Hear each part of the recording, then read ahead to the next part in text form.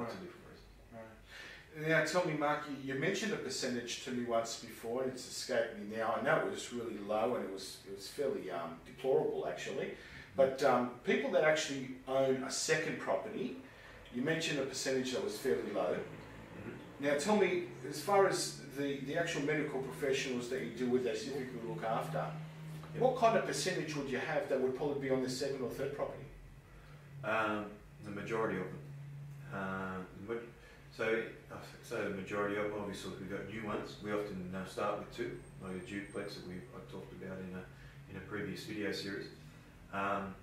The majority of my medical professionals will be more than 5. I've got quite a few who are over 10, and those guys that have got more than 10 properties are now doing some developments with me because they just basically want to make things a bit more interesting, but they've already got a platform and a really good equity base, a really good income base, and basically happy to go out and have a bit of a play now.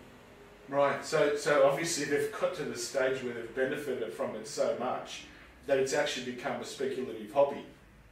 I don't know if we want to call it a hobby, because it might imply, a hobby for me might imply that you sort of spend some time on it and some money on it, and at the end of the day you just feel nice.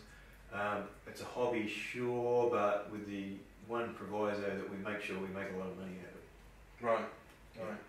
Well, that's what we definitely want to do. We want to make some money out of it.